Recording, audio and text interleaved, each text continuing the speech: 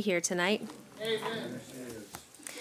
There are times in scriptures when very specifically the Father tells us if this is a good thing or if it is not a good thing. For example, one example, it is not good that the soul be without knowledge. That's one very specific thing that's spelled out. There are also those things that are good. The scripture says it is good to give thanks unto the Lord. And again, it's also good to be zealously affected in a good thing. So I wanted to consider one of the times that the Father himself tells us that it is a good thing that we can consider of these things tonight. You want to perk up your ears when you hear that. It is a good thing that.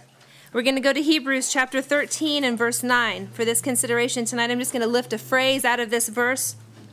The phrase says, "For it is a good thing that the heart be established with grace." Amen. This is a good thing. And it addresses the heart of man. So why is it a good thing that the heart of all the parts of our being, that the heart be established with grace? Well, first of all, the scripture says, as a man thinketh in his heart, so is he.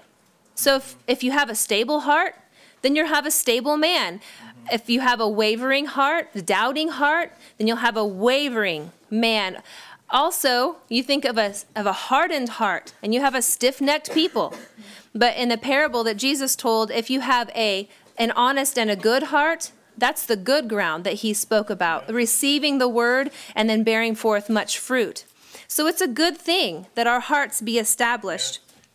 The scriptures speak a lot about the heart, and I just wanted to remind us of several things that the heart is connected to. It says, from the heart flow forth all the issues of life.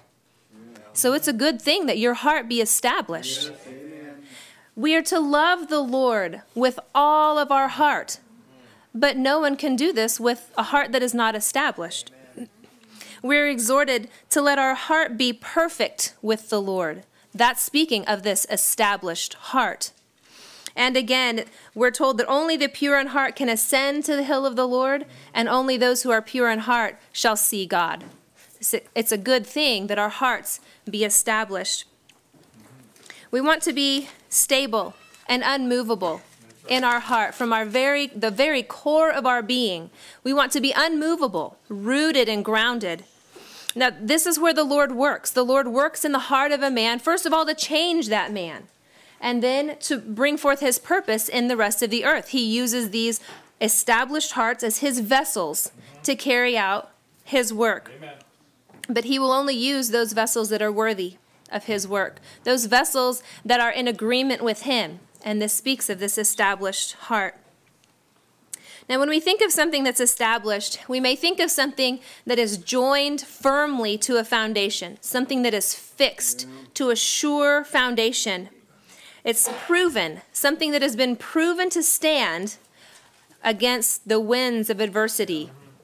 Whenever we think of a structure here in the earth, we might think of something that's established that maybe it's been hardened over the process of time, set in stone or something of that sort. But when you think of an established heart, established with the Lord, you think of a tender and a sensitive heart that's able to be molded, one that's experienced walking with the Lord, and so it's been molded to show forth his image more and more. An established heart, we can say, is a faithful heart or a strong heart, a heart that's trusting, not fearful, but assured before him in this grace. Thinking of being proven, something that's established is something that's been proven. The scriptures speak about God trying the heart and proving the heart of man. And this includes this process of becoming established. This is the Lord's work. He's proving the heart so that it can be established by his grace. Now, proving is often the work of a teacher. You think of this, grace teaches us. So it fits this shadow here, this illusion here. Grace teaches us to deny ungodliness and worldly lust, those things that are unstable, those things that would toss us or move us. Grace teaches us not even to have an affection for those things, but it also teaches us to live soberly and righteously and godly. You think of establishment, you think of firm and unmovable with that language there. It teaches us to take hold of He who changes not. He who is the same yesterday, today, and forever, so that we can have that same stability.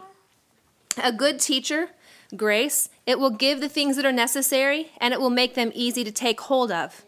This is what grace is doing. Then, oftentimes, there comes a test. The teacher will give the student a test to see how well he can use the things that he's been given. This is the process of proving or becoming established by grace. It is good that our hearts be established with grace. We can say by grace or together with grace.